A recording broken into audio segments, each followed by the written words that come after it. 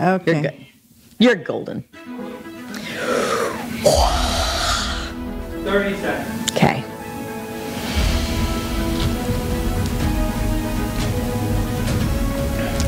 Or if you want to drive a point home, that's your camera, but don't look at it unless you're like wanting to like make eye contact with the peoples, because that's mine. All right, coming to you. 10, 9, 7, 6, 5, 4, 3, 2. Hello, and welcome to our PodVision. We are I Stand Corrected. My name is Anjel Camenzuli. I'm the patient liaison for Tarpon Total Health Care. We're your host for this TV show. And at our office, we provide spinal adjustments that you can trust when we want to relieve your pain without the need for surgery or drugs. And this is our PodVision. So this week is episode 15. I stand corrected on that one because I got stuck in the past and was thinking it was 13. So for episode 15, I have a lady that I absolutely adore. I've gotten to know her very well over the last couple of years. This is Cheryl Sharp with Palm Tree Dentistry, and I am so appreciative that you're here with us today. Thank you, Angel. I'm glad to be here with you all today. Yep. So I have a question. Okay. How long have you been with Palm Tree Dentistry? I have been with Palm Tree Dentistry 39 years. I've been in dentistry for 48 years. Seriously? Yes, I started when I was 2. I was gonna Just kidding. Started in high school. Well, okay, so when like late in high school, like in 8th grade, 11th grade. 11, really? Yeah. You look freaking fantastic. Thank you. Honest to goodness, that's longer than most marriages. I just want you to know you've been at the same employment place longer than a lot of people make it in life with another human being, and you've seen a lot of human beings come and go in your yes. office, I'm sure. Absolutely. So before it was Palm Tree, it was Cobb Dental. Yep. Yes. So tell us a little bit about what it was and then what you have kind of morphed into. Okay. When I started with them, I was, back when I started in dentistry per se was in high school. It was a health program that was a work program as well. And my goal was to go into nursing. I can see that. Yeah. And then we were all assigned as nursing assistants, and we would go to school, and then we would go home, and then go to work from 3 to 11 at night. And I did that for a year, and then this job came up as a dental assistant. A private practice doctor, Dr. Phil McManus in Clearwater, was looking for a dental assistant and would do on-the-job training. So I started in dentistry at $1.50 an hour. Get out. No. Holy So you think back, $1.50 an hour, even 48 years ago, was low. But my goal was I didn't have to go. I could go to school, go to work from 11 to 5, and then go home, and then do homework and whatnot. So, I mean, for your age, that would have been like in high school and stuff, that's a pretty sweet deal. It was. Yeah. So, and not working till 11 o'clock at night. $1.50 an hour, that's criminal. Jeez. But he trained me, and I fell in love with dentistry, and then I went on to become a dental hygienist. Can you please tell me? This is one of my favorite questions to ask. Like, okay, so why dentistry? Why not like a proctologist assistant, for example? You're still cleaning with dirty things, but the mouth was much better. That would have been a better choice. See, listen, I'm from the hills of Kentucky and Tennessee, and I would have never chosen dentistry, at least in staying there, because like just a person's mouth is dirty. It is. Yeah. Although now with all the preventive care, it's a lot better than what it was. True. And if you think about it, 48 years ago, we were in patients' mouths, barehanded. Oh, my God. No masks. Oh, Lord. None of that. Gloves? No gloves. The only time you wore gloves is if you were doing an actual surgery. No. Oh, you've got me thinking back to the very few times as a child and you know what? You're right. I don't remember him wearing. No. Oh, I could No, throw they up in didn't my wear mouth. gloves until the 80s. Oh my goodness, great! And people just didn't think nothing about it. I mean, No. obviously you washed your hands, Right. Obviously you washed your hands. Oh, yeah. Okay. 50 million times. Oh my gosh, I had no idea. At first, I thought that the pay was bad enough, but then the actual working conditions were worse. This makes hot water come to my mouth. Like, it makes me kind of sick. Holy crap. Like, just the things that we subject ourselves to. Right. Thank God we're fearfully and wonderfully made, and you didn't Right. die from some sort I of a know. weirdo infection in your Exactly. hands or something. Right. God bless. I mean, you just never thought about it. You just were in people's mouths, but barehanded and no masks. So all the stuff that was flying around, and back then there were belt-driven handpieces. They're not like the handpieces on the thing. There was literally a belt that went around the handpiece. They were belt-driven, so you had that much more splatter. And you think about all the stuff that went in your eyes and your mouth and your whatever. It's pretty disgusting. I almost Not a lunchtime topic exactly. Ooh. Oh my gosh. Okay. That's taken our conversation to a completely different level. I have so many questions, but I'm going to have to reserve them for off air. Wow. $1.50 an hour, still really stuck there because like, I made $2.13 an hour, but that was as a server.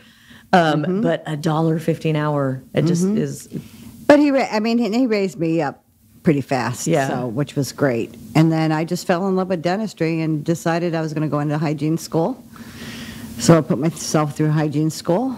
Wow. Got married to my sweetheart, and then right after I graduated high school, or after I graduated hygiene school, got married, got my hygiene license, and I had already been working for Dr. Cobb at the time. Right. And he was strictly a pedodontist, and I'm like, I'm doing hygiene, which means I'm doing adults, and that's how we opened up the adult practice of So our he was only practice. seeing children? He was only seeing children. Okay. And Yeah. that's another because level he was a of pediatric difficulty. dentistry. Right. We were strictly pediatrics, and then once I became a hygienist, he decided to expand and get a general dentist, and that's when we started doing hygiene, doing adults, so that way the parents could come as well as the kids. Wow. And that was 39 and a half years ago. Jeez. And then it was somewhere in there you got one of the sweetest gifts that God could ever give, which is a beautiful daughter who looks just like you. Yes. Yeah, she does. She's a doll. She's Absolutely amazing. love her. And okay, so okay, I'm going to try to reel it in my brain with this whole the way things were versus the way things are now. Because we've been through so much in the last couple of years that, like, post-COVID, I mean, people were wanting to walk around in garbage bags, Right. and a snorkel and mask, and Right. not wanting to touch anything, breathe any air, and to know that, like, that's the thing that really stands out in people's minds, I believe. So to hear you talk about the way things were starting out, just wow. Wow. Okay, so then what was the protocol for, like, if somebody needed a tooth extraction, which actually just gives me chills up and down my spine just to think about, because I'm terrified of dentists. You're the only person I'll let touch me. Right. And that was, when we could talk about that. I'm a baby. I'll admit it. Oh, I'm a big baby. I admit it openly. But how did you take care of people that were like big old babies and there's an extraction and you need to give them Novocaine or whatever it was that was used? Yeah, it was Novocaine and, topical anesthetic to numb the gums, and then Novocaine. But that's all we had back then. Now, there's so much other things going on where you can use oral sedation or nitrous oxide sedation. Right. Which I'm personally appreciative of. Right. Very much so. Man, so when I was a little girl, I was 6, and my grandfather were Cuban, part Cuban. And so I grew up hearing the story about a little girl named a little girl named Linda. And Linda in Spanish is pretty. And Linda, everybody loved Linda. She's so sweet and she's so pretty. Her breath smelled so good. And her teeth were always pearly white. And then one day she just decided she wasn't going to brush her teeth anymore. And it wasn't very long before her family had to change her name from Linda to Fea, which means ugly. Oh. And so I grew up hearing that. And so that's how my daddy would motivate me to brush my teeth. We want to have pretty teeth like, tus dientes, linda, pero no fea. Well, nobody wants to be ugly. Little girls don't want to be ugly. So I'm brushing my teeth with baking soda. Mm-hmm. And that's how I learned how to count 20 times on each side and then 20 times in front. And then you're brushing your tongue with baking soda is awful. Right. But it did it because I didn't know any different. That's just what we did. And but I had my first dentist appointment and talking, in the story about Linda turned to Fea is because she had cavities because she stopped brushing her teeth and she ate too much candy. Okay. And so then I get there and it was Dr. Cherry in Springfield, Tennessee. Never forget it. And he was a large man, not as tall as my daddy was, but he was every bit as round. Mm-hmm. And he didn't wear deodorant. And so when he reached over me, Daddy sat out in the waiting room. Right. And so when Dr. Cherry reached over me and his pits were like right in my face, it was so bad. It was such a horrible experience. And so that was enough horridness to get over. But then he said that he found, Angela, I found a cavity. I'm going to have to tell your daddy, which one is it? And he showed me which tooth it was. By the time he walked out there, told my daddy that I had a cavity, and he walked back in, I was like, you go back out and you tell my daddy I don't have any cavities. I pulled that dang tooth. Wow. It was a baby tooth, obviously, but it wasn't loose. It was not a loose tooth. And I pulled that sucker. I didn't want to be Fea. Right. And I know that my story is ridiculous, and I'm sure that you've heard so many. There are so many stories out there. Yeah. What's one of the most, because I know that one's on the ridiculous level. What is another ridiculous story that you've been told for terror from a child to an adult? Same thing with cavities, but they've taken dental floss or what have you, and they've come in with either half of a broken tooth because they tried to pull it with a plier. Oh, God. Or they've come in with dental floss stuck around it because of... They were trying to pull it with the old-fashioned, fatal attempt to pull a tooth because they didn't want a cavity. Wow. So there's more just like you. Yeah. Minus the sweaty pits in a 6-year-old's face was just so gross. That's disgusting. Yeah. Sorry. So very disgusting. That was counseling for a little while. You laugh. I'm not kidding. It was terrible. But it created such anxiety for me that you remember what I was like when I came in year before last, to have my teeth cleaned, just to have them cleaned. And I was ready to crawl out of my shoes. And it was just, thank you so much for being so kind. That's what we're here for. Very kind, very patient, very understanding. You didn't rush me. You didn't make me feel stupid for being, at the time, 49 years old. And what do you mean? Why are you still scared about that? I was actually very grateful that none of that was part of that experience. Y'all were really great with me. And because of that, that's what we do. Told everybody about you guys. And that's why I'm still in dentistry, because I love what I do. Yeah. And I love helping others get over those fears. Yeah. Because I'm going to tell you, there's some fears that happen in life that stick with you for forever, and a dentist is one of them. Absolutely. Yeah. Oh, yeah. I mean, your nerve endings go to particular parts of your body, right? And I will take almost any kind of. I would almost rather have my son the size he is now than have any type of mouth pain. It's mouth just pain's the worst. Horrible. It's horrible. Mm-hmm. Okay. I have questions. Okay. What causes a person to grind their teeth? Most of the time it's subconscious and it's stress. Okay. We see a lot of that, yeah. Mm-hmm. Subconscious and stress. So. Yep. And it usually happens at night. Sometimes during the day, if they're going through stressful periods, I mean, I have a night guard that I wear that there's times that I need to wear it during the day. Oh, wow. Really? Yeah. Dang. I've never heard of that before. I know my dad used to grind his teeth, and you could hear him across the whole living room. The living room was huge, and you could hear him, and it'd send chills on your spine. Now, sometimes it's also if you have kids grinding and that, like those. A lot of times it's usually the 6-year-olds and then like the 10, 11-year-olds that are grinding at night, and that's because their back molars are erupting and they're trying to find their bite. And it's all subconscious, but yeah. That makes sense because my granddaughter is doing that now too, and you can hear her across the room. Yes, she's probably teething, getting those molars in. Bless her little heart. Bless all their little hearts. We have a great working relationship with our office. We sure do. Yeah, because there's actually a chiropractic adjustment that helps to relieve the TMJ issue, sometimes completely, but at least gives temporary relief, immediately. Yeah, exactly. Isn't that how you came to our office? I came because of neck and back pain because of 40 some odd years of working over patients. Like being like the letter C with legs all day. Yeah. Exactly. So that's why I originally came, but I've always had TMJ problems since I was in my teens.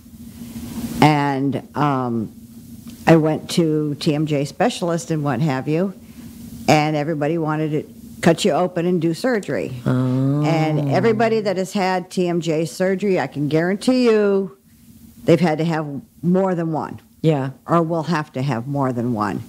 And I was bound and determined that I'm going to either live with it and live with the pain. And Dr. John has gotten my mouth so perfect with the TMJ adjustments. That's fantastic. I don't think that I've ever heard you articulate it quite like that, so that's really encouraging. Yeah. So, yeah, I'm pain-free. I wear my mouth guard. And the nice part is we've got like I said, we've got a great working relationship. Yeah. Dr. John will get their jaws in line for us so that way we can put the bite guard in when the jaws are in perfect alignment so that way they stay that way. Right. Yeah. So, yeah. Huh. That gives us a whole nother line of things to talk about in the office. I didn't realize that was actually how the process went. But it makes complete sense. Right. Makes complete sense. You guys, okay, so thinking about like some of the worst things and some of the best things that a person can do to actually take care of their hygiene and their mouth. I know that on your website there is a picture of like drinking milk is good for your teeth, building strong bones, and obviously brush your freaking teeth. Like, please brush your teeth. So I was the flossing. We have to talk about the flossing and why flossing is so important.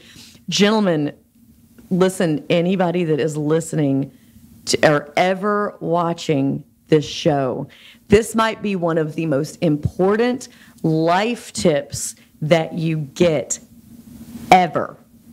Floss your teeth, because there is a correlation between your dental hygiene and other areas of I don't want to say hygiene, but health in your body. Cheryl, what happens to a man if he regularly or chronically or doesn't floss? Okay. Flossing leads to so much, because if you're not flossing, that plaque and bacteria gets into your bloodstream. Okay. It causes, and it can exacerbate diabetes, heart problems. Once you have periodontal disease, you have it for life. Periodontal disease is like diabetes. Once you have it, you've got it. You've just got to arrest it and keep it under control. And that's what you do with more frequent cleanings, deeper cleanings, and extremely great oral hygiene. So, like I said, there's so many health issues, and one of the leading ones now that you're waiting to hear is it can cause erectile dysfunction. Oh my goodness gracious. So, yes, that's, and you can Google it and you will see it out there. Well, don't do a deep Google. Your phone might get AIDS or something, but I will never forget when I was in the room, and I mean, you could have heard a pin drop, and all of the men's faces that were in the room it was priceless. And I didn't realize how true it was. So I did look it up. Not that I didn't think that you were telling the truth, but I was just like, well, there's got to be more to this. And then when I was reading the cause and effect of you do this, you get this. You don't do this, then these are the things that can come as a result of that. Oh my gosh. Yes. Erectile dysfunction. Floss your teeth. And one of the best things out there now are the water flossers. They're fantastic. Yeah, they're weird at first. If you've never used it and you don't have the angle right, you will smell the color 9 if you ain't careful. It's weird. Yeah. Because I got, oh man, and but it gets everything out of there. It sure does. And you're getting up underneath the gum and you didn't mean to. That's where you smell the color 9. Yep. Well, that's what you're supposed to be getting out, because that bacteria is sitting in there, and that's what's going in. That plaque and bacteria gets into your bloodstream, and that's one of the leading causes: heart attacks, strokes, high blood pressure, diabetes, all these health issues, preterm babies, low birth babies. Really? Erectile dysfunction, all of it. Oh, you ain't even going to get a baby if you've got erectile dysfunction. So, right. I mean, causes all kinds of life problems if you just don't floss. Just floss your teeth, people. Right. It causes, it and creates that's what we're about, is all your total health, not just a healthy mouth, because a healthy mouth is what leads to a healthy body. I see it now in a completely different light. And we've been knowing each other for a few years now, and I never thought of my mouth in such a way as I am right at this particular second. I'm going to make a couple of changes when I get home, actually, and I'm going to have to find that water pick, because we changed out the head in our shower head, and so we just didn't hook it back up. I'm hooking that sucker back up. Yes, ma'am. Today. Other things that we shouldn't do, that maybe they aren't so much. Well, I mean, smoking is bad for you. Smoking is just bad for you. Yes. But like coffee, like those of us who love coffee and love tea, black tea specifically, those things because our teeth are porous, right? And but the enamel can be stained. What are some things that we can do outside of quitting drinking coffee and tea?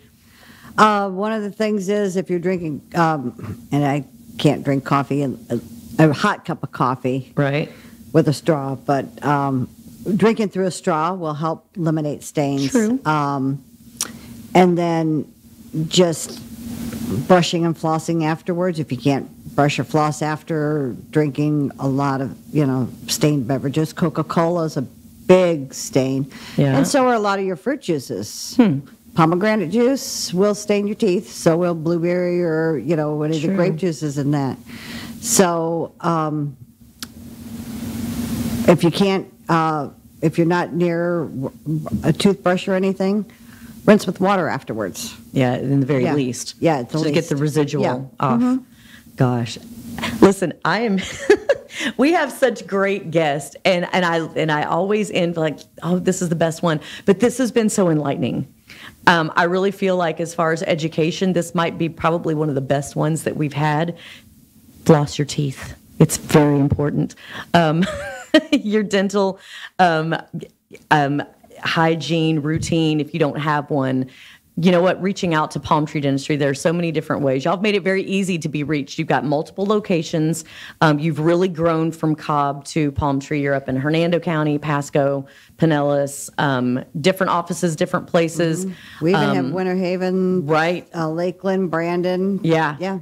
So there's no reason why you should delay your oral hygiene being addressed. You should definitely go to Palm Tree Dentistry. That is where I go. And now I'm going to be going again very, very soon, because I feel like I'm overdue. Even if I'm not, I am. And so follow them on all of their social media platforms. Go to their website. You can book online for a consult, and it's absolutely worth it. Thank you so much for watching. Thank you for being here and being part of this, Cheryl. We absolutely love you and everything that you've shared with us today. Thank you. And make sure that you don't don't miss a show.